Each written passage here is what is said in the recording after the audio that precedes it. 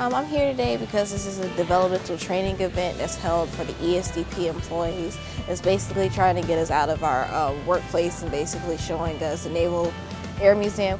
So just giving us a little bit more of the history behind Patuxent River, Maryland. Our engineering science development program leadership determined that we needed to get together and talk about what we're expecting of them. So a neat opportunity for two things to happen. First, for Mr. Kessler and I to reach out to them, face to face, and share with them strategically where we're going and why it's important and what they do and its relation to the fleet.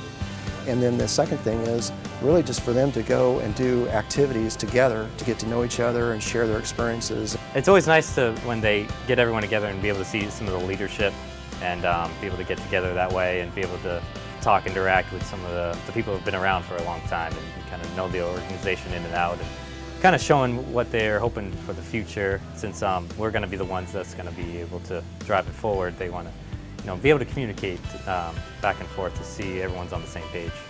We have a number of different workshops going on. We have speed mentoring, in which the participants of the event can interact, meet, network with, and potentially find a mentor.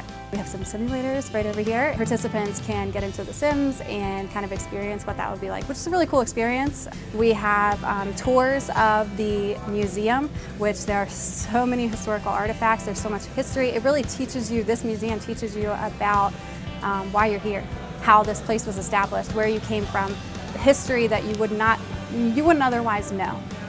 So this museum is a great opportunity for that. We have a lot of processes and a lot of tools that we use, and what we do here is we give them a few years to do rotations so they can see different parts of the organization, not just in engineering, but they also get to go into test, logistics and so on, and really get an experience across the organization.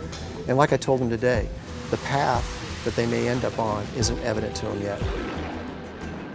When they go through the program, it gives them options to see, what we do and understand it more. I really like the rotations, to be able to try different things. I mean, you don't want to be pigeonholed right away into a certain spot, so it's nice to be able to kind of move around, see what you actually like. I went to grad school for a little while, so coming right out of school, you're not 100% sure what you want to be doing for your whole career. So that's why it's nice to be able to move around and get some training in the acquisition style and what the organization's actually about.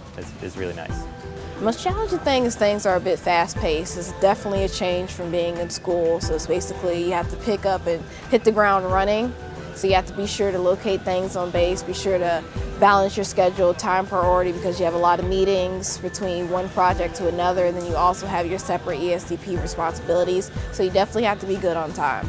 I really value events like this because it allows me to do something that we don't often get to do when we have our heads down and we're working day to day, is to pick our heads up and say, these are my peers. These are other people who are in the same exact situation as me. So it's a really cool opportunity to network with people who are in the same situation as me and to support cutting-edge technologies and to support the bigger mission. I thought that the most important thing today that I heard was they really care about what they're doing and they want to understand how they fit in and then how they're going to be able to, into the future, contribute like the more experienced workforce does. Yeah, good stuff.